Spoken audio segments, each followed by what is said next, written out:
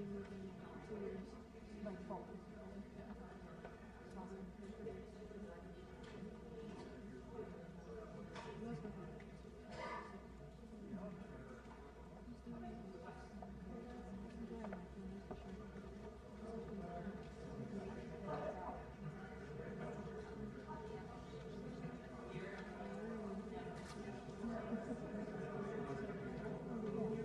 Everyone's following. Even if it's an issue with the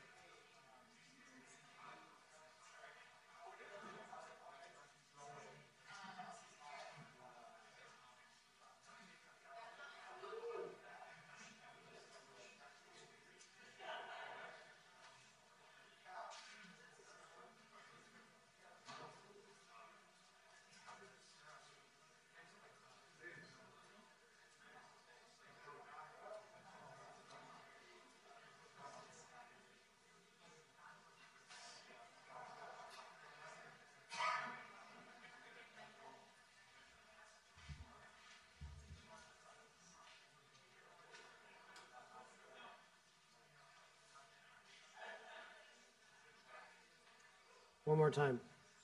I want to test it one more time.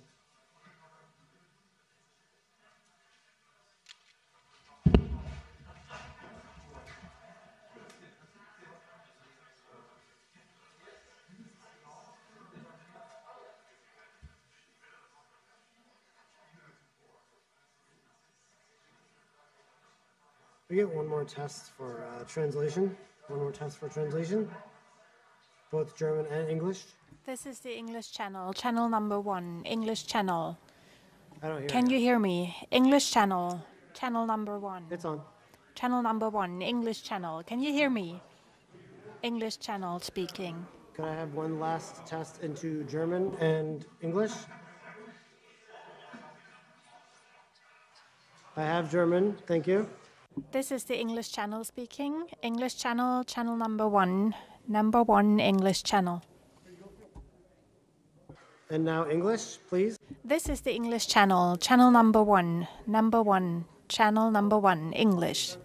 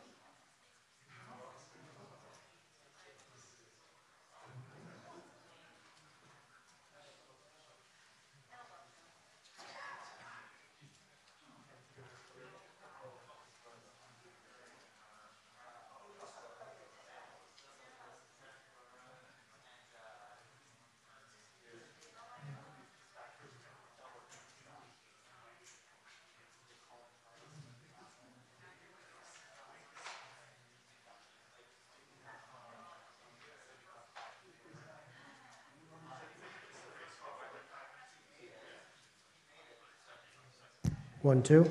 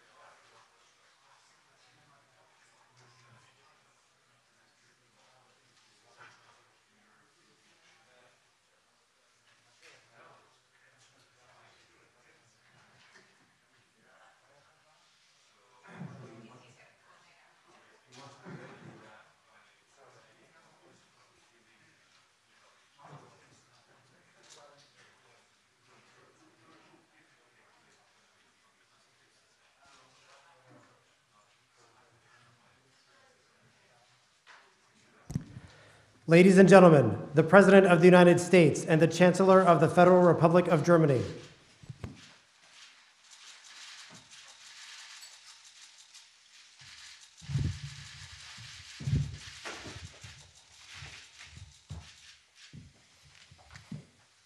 Please sit down. Thank you. Good afternoon. I'd like to start by thanking Chancellor Scholz for making this visit to Washington. We had an opportunity to have a very productive meeting. I think our staffs wondered whether we were going to let them in at all. We spent the first half hour more talking together, and it's been a very, very useful meeting. One of the things that struck me was the shared values and that shape how each of us approaches leadership, among them the foundational commitment to the dignity of workers and the need to treat all people with respect. So I enjoyed speaking with you, Olaf, and I know working together will continue to strengthen and deepen our alliance and the extensive partnership between Germany and the United States.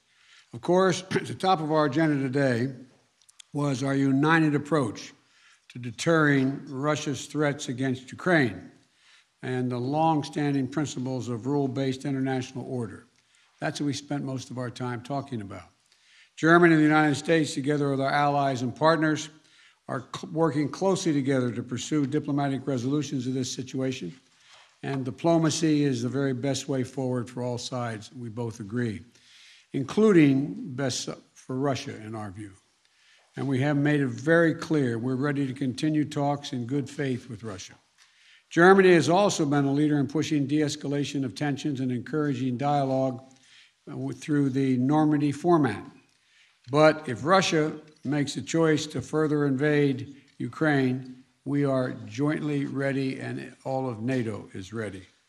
Today, the Chancellor and I discussed our close cooperation and developed a strong package of sanctions that are going to clearly demonstrate international resolve and impose swift and severe consequences if Russia violates Ukraine's sovereignty and its territorial integrity.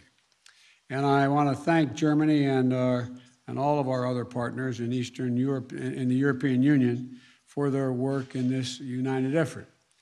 We are in agreement that it cannot be business as usual if Russia further invades.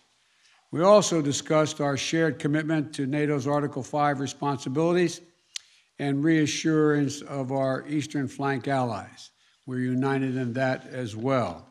Already, the United States is sending troops to reinforce the alliance, and I want to thank the Chancellor of Germany for hosting additional U.S. forces and for the long-standing hospitality to our women and men in uniform. We also discussed the challenges we're facing to the international order from China, along with Russia and other competitors that are pursuing more illiberal futures. We've agreed that Germany and the United States will continue to work together to ensure that the rules and principles governing emerging technologies are geared to advance freedom of opportunity, not repression or authoritarianism. We also reaffirmed our commitment to completing the work of integrating the Western Balkans into the European institutions and to finally realize a Europe that is whole, free, and at peace. With Germany holding the presidency of the G7, we also talked about how that forum can harness the world's leading democracies to advance a robust agenda of global challenges, from ending the pandemic to addressing climate change. So the bottom line is this: whether as allies in NATO, partners through the European Union, as leaders of the G7 and G20, or through our strong bilateral relationship, Germany and the United States are close friends and reliable partners, and we can count on one another. There is no issue of global importance where Germany and the United States are not working together, strength to strength, and applying and amplifying our efforts together. So I want to thank you, Olaf, for making the journey today, and I look forward to being the first of many opportunities we can spend together, beginning this meeting and throughout the rest of the year and the rest of our terms. So thank you. Welcome. The floor is yours, sir. Thank you very much. Good afternoon from my side as well.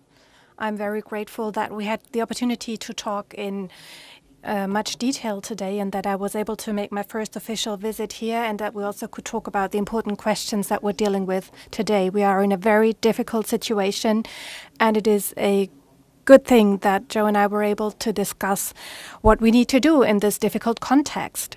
Of course, there is a military threat in Ukraine, against Ukraine. We cannot remain silent on that. We see the number of Russian troops along the Ukrainian border, and that is a serious threat to European security. And this is why it is important that we act together, that we stand together, and that we do what is necessary together.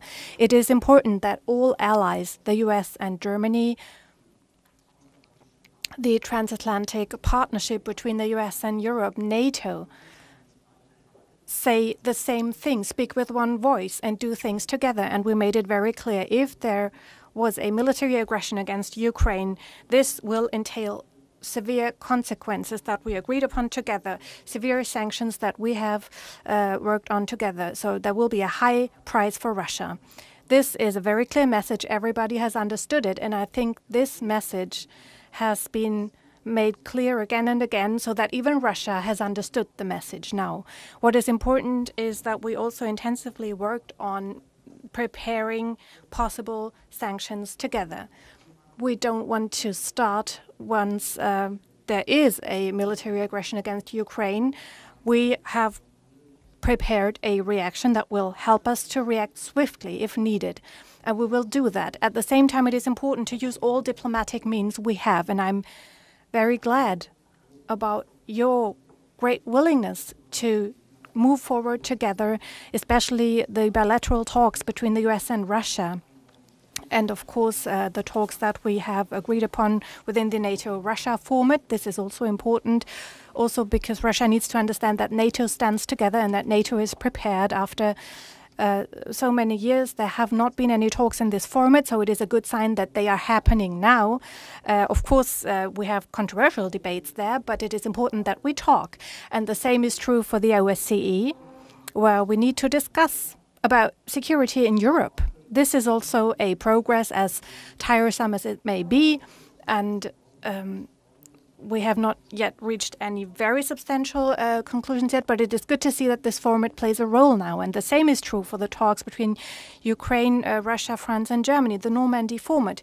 We have this format, but we haven't been able to really use it in a productive way over the last few years. So now we have come back to that format. We are having tough discussions in that format, and that shows that there are ways that will lead us out of this difficult situation. And this dual-track approach of clear announcements with regard to sanctions that will be taken if there is a military aggression, and at the same time keeping all dialogue formats open. I think this is the most promising strategy one can have, and that is what we're doing together, and we stand side by side in this approach. We also talked about many other topics that are important for us today, especially when it comes to the G7 presidency of the Federal Republic of Germany. We will work closely as strong economies, strong democracies, and we also, therefore, have a special mandate to contribute to cohesion worldwide. And part of this is that we continue to do everything we can to make sure that the citizens of the world can be vaccinated, not only in our rich countries, but also in countries where people would love to have the vaccine but don't have access yet. And these are initiatives that we have carried out together and that are of utmost importance worldwide. The same is true for fighting man-made climate change, a big topic that keeps us all busy, even though it is obvious that only a global solution can be successful, because climate is a global thing. It doesn't stop at national borders. As an industrialized nations, we have an important contribution to make. We have technological opportunities, economic opportunities, and have to use them in order to prepare a situation where we and others can enjoy prosperity without harming the climate. This is the big challenge that we see, and that is of great importance to us. So this is why we want to work together on this strategy and use a climate club of like-minded people and partners. These are some of the topics we discussed, and once again, the personal discussion we had illustrates the excellent cooperation between our countries, the strong bond we have within our transatlantic partnership, and the fact that both countries can rely on each other. Much. We'll now take a couple questions each. Reuters, Andrea, you got the first question. Thank you, Mr. President, and thank you, Chancellor Scholz. Mr. President, I have wanted to ask you about this Nord Stream project that you've long opposed. You didn't mention it just now by name, nor did Chancellor Scholz. Did you receive assurances from Chancellor Scholz today that Germany will in fact pull the plug on this project if Russia invades Ukraine? And did you discuss what the definition of invasion could be? And then Chancellor Scholz, wenn ich Sie fragen darf. If I may ask you, Chancellor Scholz, you said there was some strategic ambiguity that was needed in terms of sanctions. I just wanted to know whether the sanctions you are envisaging and the EU is working on, and the US as well, are already finished, finalized, or is there still work ongoing? And you're not really saying what the details are. Is that just an excuse for Germany maybe to not support the SWIFT measures?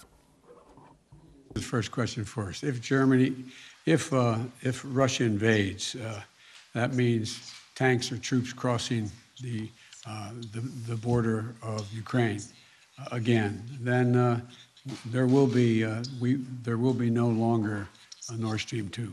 We will bring an end to it. How will you do that exactly, since the project and control of the project is within Germany's control? We will, I promise you, we'll be able to do it. Thank you very much for your question. I want to be absolutely clear. We have intensively prepared everything to be ready with the necessary sanctions if there is a military aggression against Ukraine. And this is necessary. It is necessary that we do this in advance so that Russia can clearly understand that these are far-reaching, severe measures. It is part of this process that we do not spell out everything in public, because Russia could understand that there might be even more to come. And at the same time, it is very clear we are well prepared with far-reaching measures. We will take these measures together with our allies, with our partners, with the US, and we will take all necessary steps. You can be sure that there won't be any measures in which we have a differing approach. We will act together, jointly. Say to our American friends, we will be united.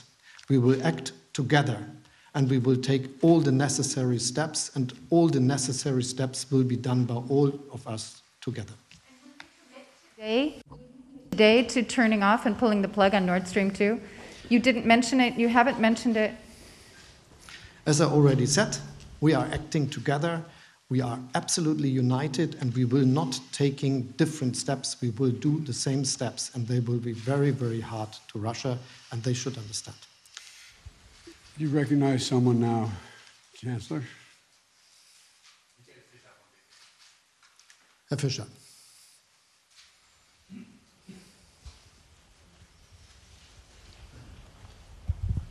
Ja.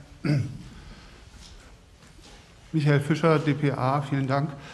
Michael Fischer, DPA. Mr. President, one question to you. The US, over the last few years, have exported heavy weapons to Ukraine, and Germany excludes that, has only delivered 5,000 helmets to Ukraine. Don't you think that NATO should act unanimously in this respect, and Germany, as the strongest European NATO partner, should also deliver heavy weapons to Ukraine?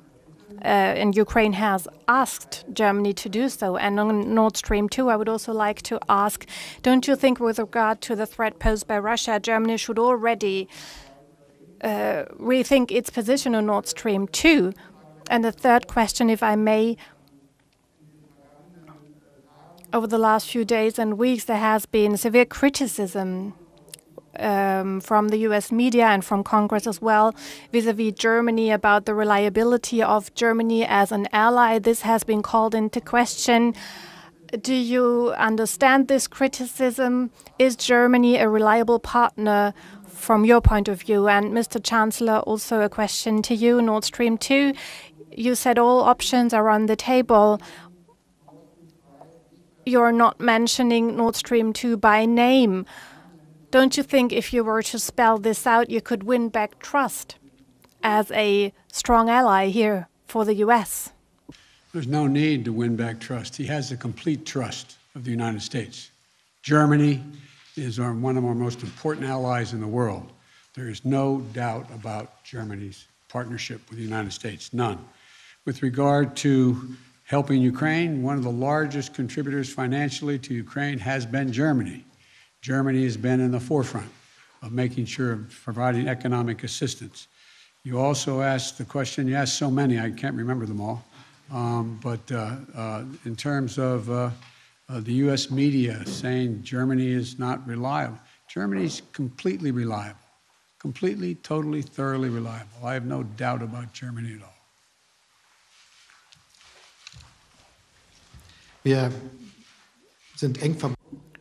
We are united, and the transatlantic partnership between Germany and the US is one of the permanent pillars of German policy, and it will be relevant in the future as well, just as relevant. And this will be one of our top priorities always. On behalf of NATO, we are the country in continental Europe that is doing making the largest contribution, financial means, and also military power. And we are the country that contributes a great share. We don't fully agree with the US, who pays the biggest part of financial support to Ukraine. Since 2014, about $2 billion direct bilateral support, and within the EU, an additional 3.8 billion that is made available. So substantial financial means to stabilize the Ukrainian economy, and we are willing to continue with that sort of contribution. So this is the very strong and unbreakable friendship between our two countries. Part of this is that with regard to the difficult situation at the Ukrainian border due to the Russian troops, we have made it very clear we will unanimously act in terms of sanctions. Mr. President, once again, a question with regard to arms exports. Do you think it is okay that NATO partners have different approaches here? And on Nord Stream 2, once again, do you think the current positioning of Germany with regard to the Russian threat is okay? Look, there is no doubt in America's mind that Germany is an incredibly reliable ally and one of the leading physical powers in NATO, number one. Number two, the notion that Nord Stream 2 would go forward with an invasion by the Russians is just not going to happen. Now, Wall Street Journal, Sabrina? Thank you, Mr. President. Based on everything you know now, do you think that President Putin will authorize an invasion of Ukraine before the end of the winter? And what is your message to the roughly 30,000 Americans who are currently in Ukraine? Do you think that they should leave the country? Well, I've had discussions, numerous discussions with the Russians, and particularly with Putin. I don't know that he's even made it. I don't know that he knows what he's going to do. And I think he has to realize that it would be a gigantic mistake for him to move on Ukraine. The impact on Europe and the rest of the world would be devastating, and he would pay a heavy price. I have been very, very straightforward and blunt with President Putin, both on the phone and in person. we will impose the most severe sanctions that have ever been imposed, economic sanctions. And there will be a lot to pay for that down the road. It will affect others as well. It will affect us somewhat, it will affect Europeans, but it will have profound impact on his economy. And but I don't know. I know that he's in a position now to be able to invade, almost assuming that the ground is frozen above Kyiv. He has the capacity to do that. What he's going to do, I don't know. And I don't think anybody knows but him. To the Americans who are currently in Ukraine, should they leave the country? I think it'd be wise to leave the country. I'm not talking about our diplomatic corps. I'm talking about Americans who are there. I hate to see them get caught in a crossfire if, in fact, they did invade. And there's no need for that. And if I had anyone there, I'd say leave. And to Chancellor Scholz, can you outline specific steps that Germany is taking to reduce its energy dependence on Russia? And what do you say to those who suggest that German reliance on Russian gas is limiting Europe's options for how to respond to the crisis in Ukraine? Schönen Dank für die Frage. Thank you very much for raising that question, because it gives me the opportunity to address a topic that's important to me. One good news, maybe, within its strategy on fighting man-made climate change, Germany has decided in a very short period of time to phase out of the use of oil and gas by very soon. And by 2045, Germany will have a carbon-neutral economy as one of the strongest economies of the world. And with regard to these energies, we often think about heating at home and driving a car, but we're talking about industrial production, producing steel, chemical substances, cement. And changing these industrial processes and reorganizing such systems is what we have planned. So this year we will continue to take far-reaching decisions that will help us to use more wind energy, offshore wind energy, onshore wind energy, and solar energy, and expand the capacities, expand the grids, and have a strategy for Germany, but also worldwide, on the use of hydrogen, which is a central element for us to change our industrial processes that are using oil and gas right now. The industry is willing to be on board. We're doing this together with them, but it will probably be the biggest industrial modernization project in Germany in 100 years, with very good prospects that we will develop new technologies that other partners in the world can use as well. And this will help us fight climate change. And by the way, the energy mix today, we are talking about 1/4 of our energy that is linked to gas. And only part of that gas comes from Russia. A big part comes from Norway or the Netherlands. And of course, it is very important to us that we develop an infrastructure that will give us the opportunity to have all options available and react if needed. So you don't have to be concerned. There are some who should be concerned, who see themselves maybe too much as a deliverer of such resources. Because we are focusing on renewable energies. We will go down that path and make sure that this is the profitable future.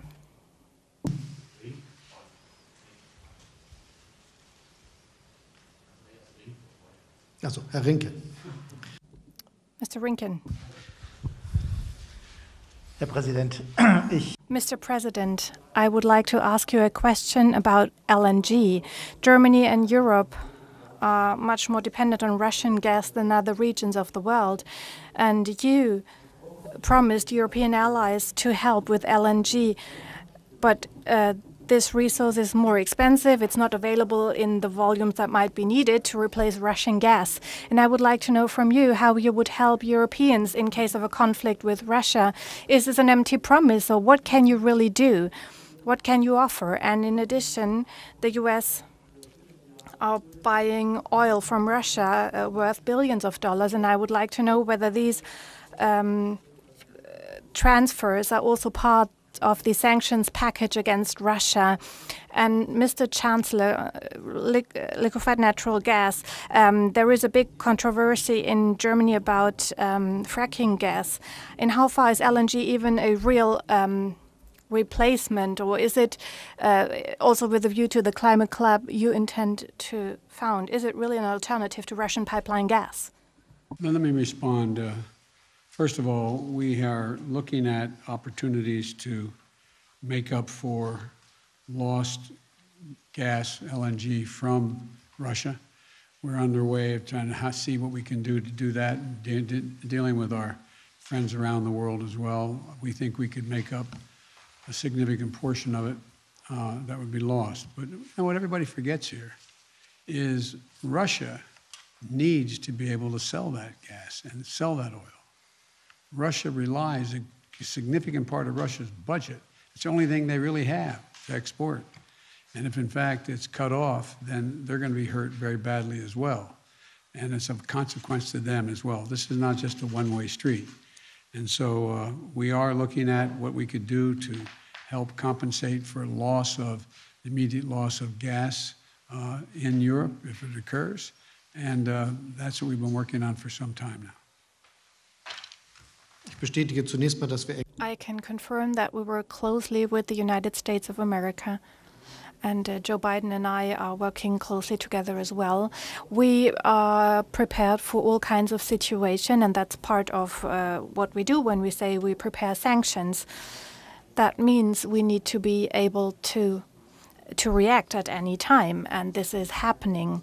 With regard to the use of LNG, I can say that the biggest volume of LNG used across the world is gas, and that is part of the debate. Concerning a long-term perspective, I already outlined what this is about. We will modernize our economy, and where gas is being used, we will switch to hydrogen. This will be a process that will happen faster than many might imagine today, and that will create a bright future for all of us. Thank you very much. Appreciate it. Yes. Given that there are 100,000 The answer is yes.